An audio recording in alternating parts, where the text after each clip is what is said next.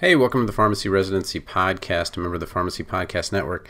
Before we get on with Miah Thompson from the University of Iowa and talking about cracking the clinical case, part one, where she's going to give you 5 really great recommendations on getting prepared to succeed at these clinical cases, I'm going to play a 5-minute clip of a book that I produced with Eric Christensen from MedEd 101. And Eric Christensen is the guy that creates the materials to help you with BCPS, with BCACP. He's also expanded to, but also BCGP and the BCMTMS, the Board Certification Medication Therapy Management Specialist Care. So he knows what he's talking about with test prep and all of that stuff. But for APPEs especially, and even residency, getting enough clinical cases under your belt is the key. And we've put together 2 books. I'm going to give you the 5-minute sample of Pharmacotherapy, Clinical Pharmacy Pearls, Case Studies, and Common Sense for the first one. And then with the next episode, I'll give you a 5-minute briefing of the other one.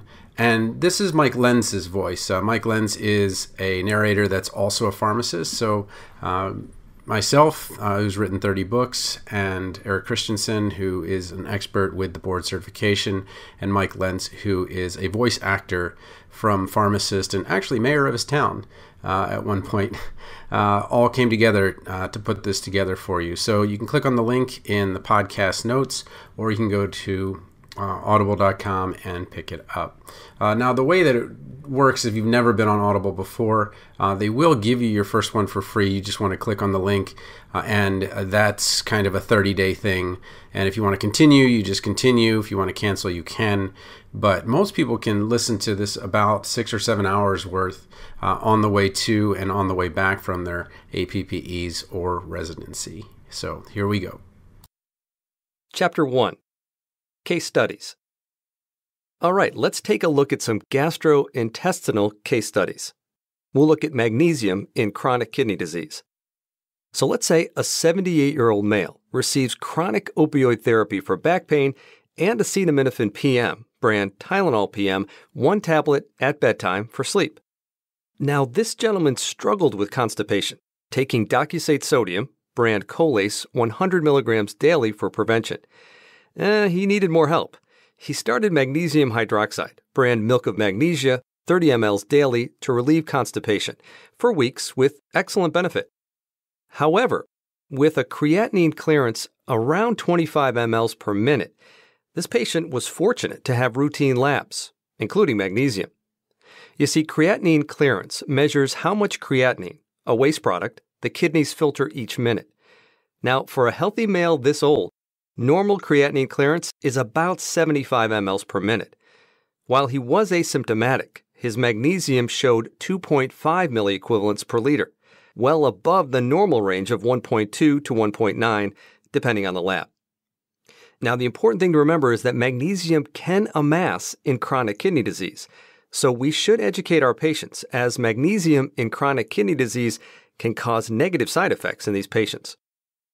All right, so now let's go over a few questions before we continue. Number 1, when faced with a kidney disease patient taking magnesium, we're concerned about too much or too little magnesium. The answer is too much. And second, is a 78-year-old male's creatinine clearance of 25 mLs per minute high or low? The answer is this is very low, and it's indicative of kidney impairment. Let's move on to musculoskeletal case studies.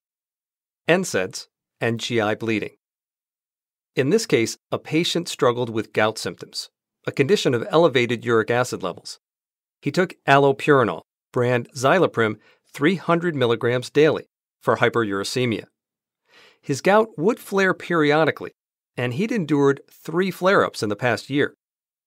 Indomethacin, brand Indocin, 50 milligrams 3 times daily for up to a week's duration, provided relief. Now, due to continuing gout flares and different medicine trials for gout, the prescriber wrote an indomethacin order as needed, without limiting the length of use. Indomethacin regularly causes GI bleeding, but it's still a hallmark drug for symptomatic gout flare treatment. Often, if patients need chronic NSAID therapy like indomethacin, prescribers provide GI protection, such as a proton pump inhibitor like omeprazole or an H2 blocker like famotidine. Now, this patient lacked GI protection, so within a couple weeks of beginning consistent indomethacin use, the elderly gentleman found himself hospitalized, secondary to significant GI distress. He had black tarry stools, suggesting an NSAID-induced ulcer. Helicobacter pylori, a bacteria, can also cause ulcers. For these ulcers, we add antibiotics, usually in what is called quadruple therapy. This regimen consists of bismuth, metronidazole, tetracycline, and a PPI. So let's look at a couple of questions. When giving indomethacin regularly to a patient, we should assess GI status and/or verify the patient has GI protection as is offered through which two drug classes? The answer is a proton pump inhibitor or H2 blocker. And next, if the patient had an H. pylori-induced ulcer, what drug regimen would be indicated? Now, remembering the mnemonic BTOM can be helpful here. This regimen would consist of bismuth, tetracycline, omeprazole, the PPI, and metronidazole. All right, so now let's take a look at NSAID's drug-induced hypertension. In this case, this 76-year-old patient had 6 blood pressure medicines: losartan, terazosin, clonidine, metoprolol, amlodipine, and hydrochlorothiazide. The clonidine was a recent addition, but still had minimal success. His systolic BPs consistently ran around 160 with this aggressive treatment. Here's the interview with Miah Thompson of the University of Iowa, just our first of 2 episodes on cracking the clinical case. Hey, welcome to the Pharmacy Residency Podcast, a member of the Pharmacy Podcast Network. Miah Thompson is back with us, and we're going to be talking about residency patient cases. The first section is going to be 5 tips to get ready for the case and start getting really good at them. And welcome to the Pharmacy Residency Podcast. Hi, thanks for having me again. I'm really excited to go through these cases and maybe my tips to help you guys kind of solve them. Okay, so let's just get right into it. What's the first thing we really need to do when we're talking about patient cases? And really, I don't want to say impressing our preceptors, but at least showing that you're competent in the way that you're going to not only research but present the case. Again, you're in an elective rotation for your first API, but we're still kind of working on what are the clinical things we're going to do for your next API. So what's your very first tip? Yeah, so my first tip would be, so to speak, planning ahead. So this is going to be, what residency track are you more headed towards? Is it ambulatory? Is it acute care? And we're going to want to focus on what topics you might see in each of those settings. And so ambulatory care, I usually think of like anticoagulation or maybe diabetes management. And acute care, focusing on what kind of disease states you see in acute care setting. It might be, heart failure. It could be, infections like UTI or maybe even pneumonia. Just kind of differentiating between the two and which tracks or the cases you might see in those tracks. Okay, so when it comes to kind of preparing for residency and the interview that you're going to have in residency with that clinical case, let me just first kind of go over the interview itself. Most that are applying think that, okay, there's an interview and that's what I'm graded on, but there's actually 3 parts to the interview. There's the quotation fingers interview where you're getting to know them, they get to know you, see if it's a good fit. But then there's a case presentation, and then there's also cases that they're going to give you to solve. And the one that we're really focusing on right now are the cases to solve. So kind of your first mindset is, okay, well, if we're going to go into ambulatory care, let's make sure that we're focusing on those. If we're going into acute care, let's focus on those. What is it, though, that makes your presentation of the case and breakdown of the case really stand out? Because you don't just want to survive the API. You want to stand out in the API and do really well. What would be your next tip?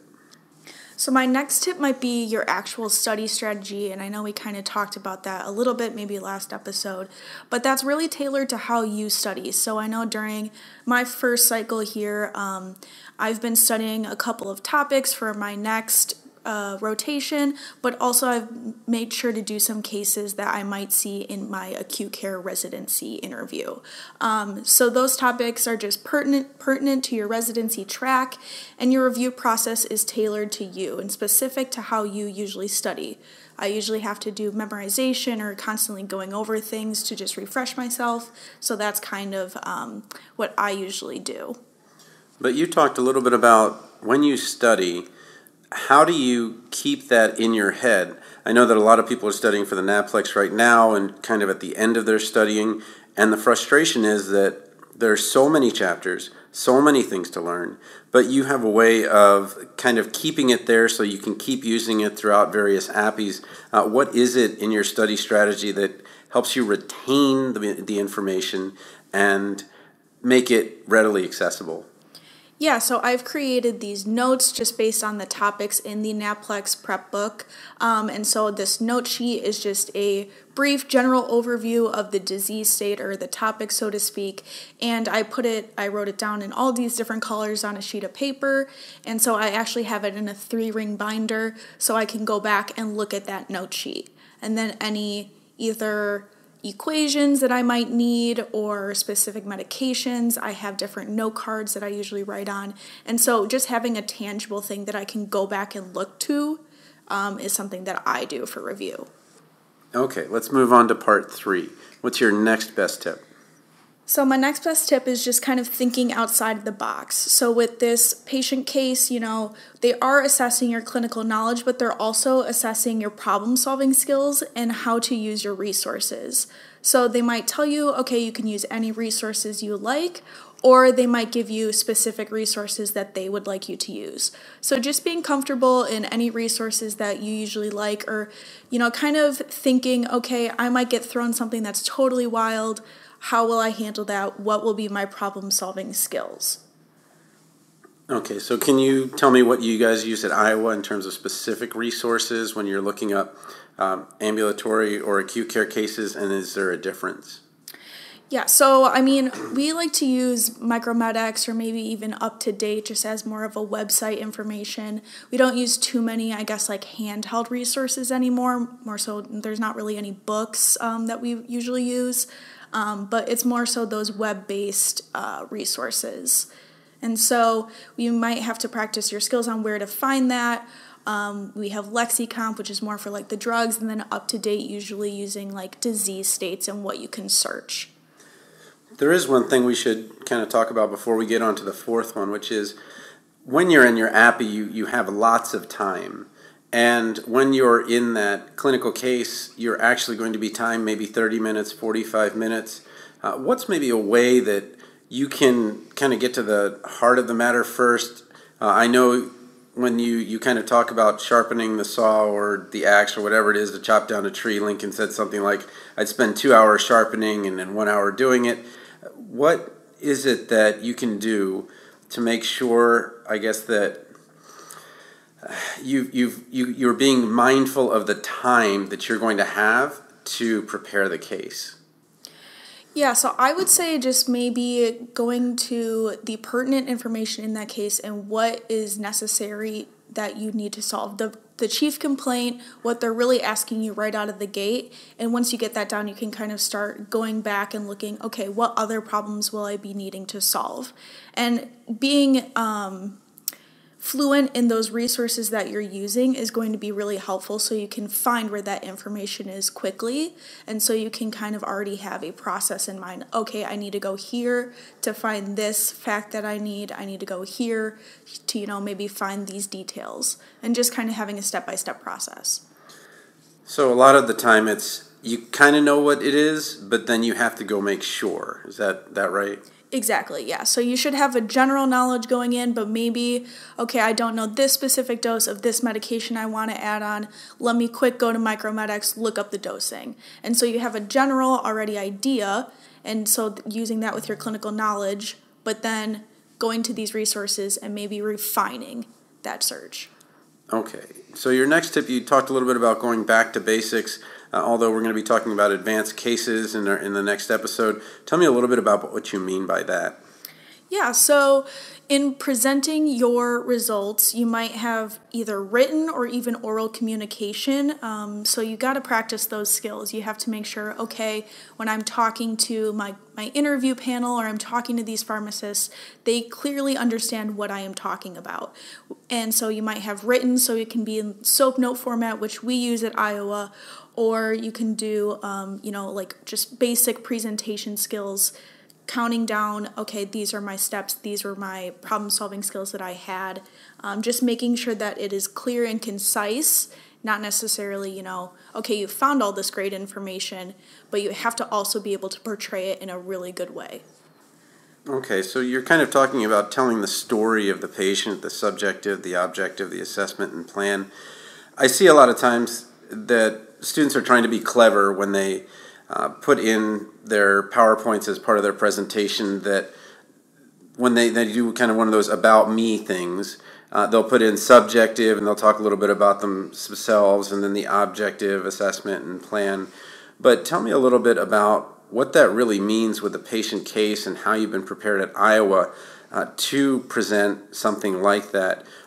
Do you guys do that digitally, where you just kind of write down the SOAP, or how does the SOAP note actually work when you're talking about practice and those practices that you've had at school? Yeah, so we've either had SOAP notes where we've written, so we might be doing a performance-based assessment where you just have a piece of paper, and I like to write things out, and so I would have a scratch sheet and I would write like my SOAP, and I'd write all the information that is necessary, my subjective, my objective, things like that.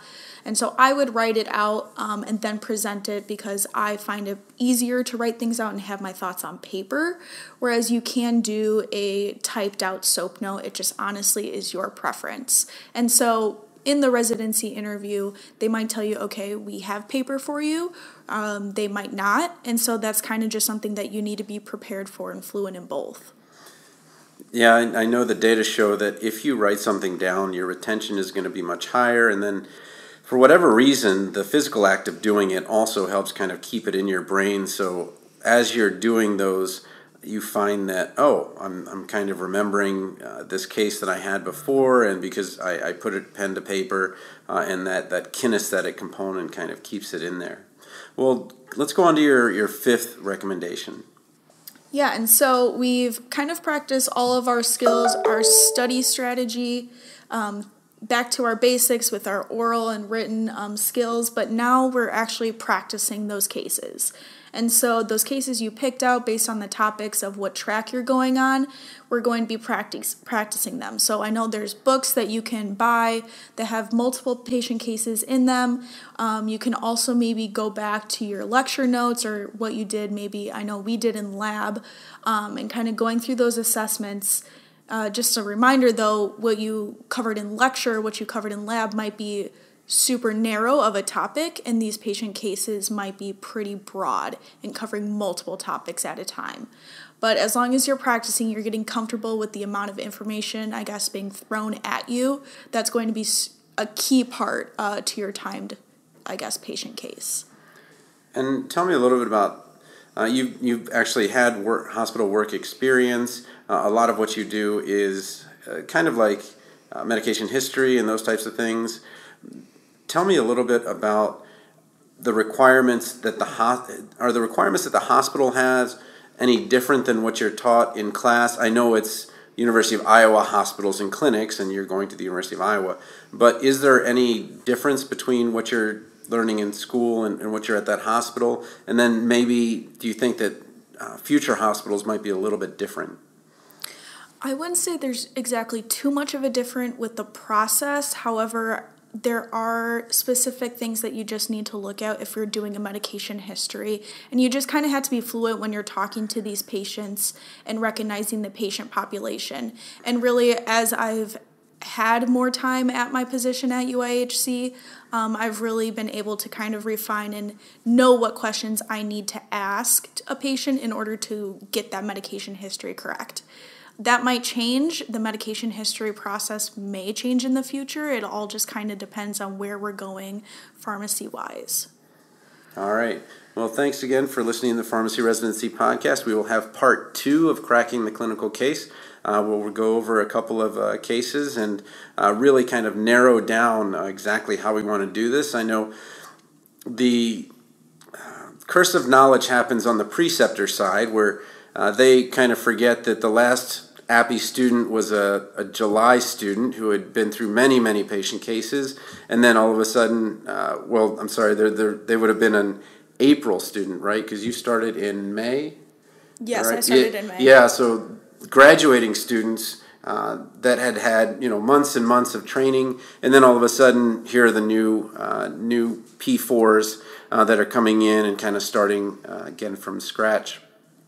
But again, you may feel a little bit of imposter syndrome, and I'm talking to the audience out there, and that is completely normal. And the fact of the matter is that those residents that you're going to be with soon will start feeling a little bit of that. So what happens is, because there's a little bit of a difference, you guys are starting in May and June, and then the residents are kind of starting end of June, beginning of July. You're seeing residents at their very best. They've almost had a full year, and you're kind of in the position where you're at the very beginning.